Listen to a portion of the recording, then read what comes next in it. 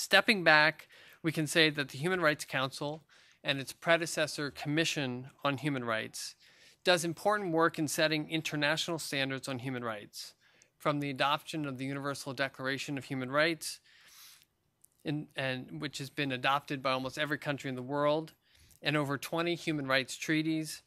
Governments have established the foundation for our modern human rights system that stretches across old and new themes.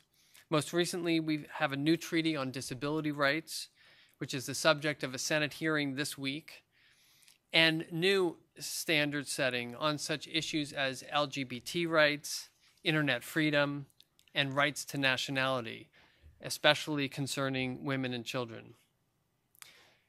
But norms and treaties are only words on paper if they are not put into practice at the national level, where rights meet the realities of distinct local cultures, traditions, and legal systems. This is the main challenge of the Human Rights Council and of the human rights movement more broadly.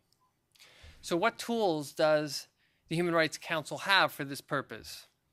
We have treaty bodies, we have a new mechanism called the Universal Periodic Review, and we have special procedures, which is the focus of the book.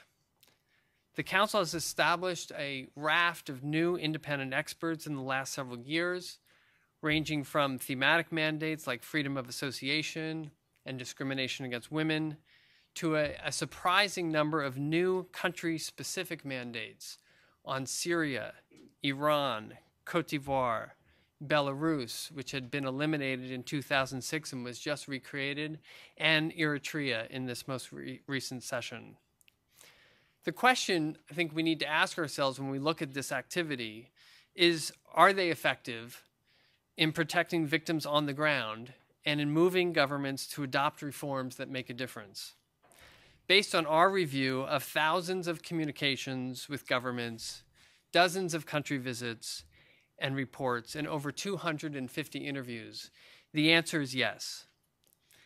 They're effective because of their dual nature as independent experts, free to reach their own conclusions and recommendations based on their individual expertise on an issue, and also as instruments of the UN operating under the blue flag. It's that combination of independence operating under the blue flag of the UN that is the source of power on the ground.